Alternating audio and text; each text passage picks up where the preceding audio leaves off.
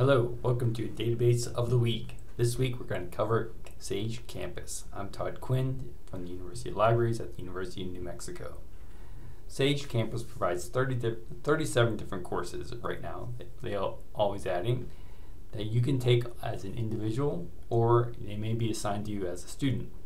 You can browse all the courses by looking at the selection here. You can do a search for specific words. If you select the course that you're interested in, it shows you a little bit how long it takes. If you view the course details, you can enroll on your own once you have a Sage account, and you can see all the information about the account or about the course. Excuse me. If you are already in a course, like I am in a few of these, you can see all the information about the course that's already here, and I can continue the course.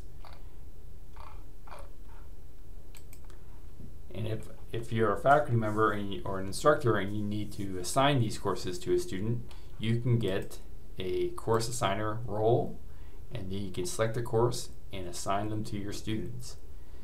So lots of details here. They're self-paced courses. They have video, they have text, they have little brief quizzes for yourself. So there's a lot of content here for you to go through on your own or as a student in a course.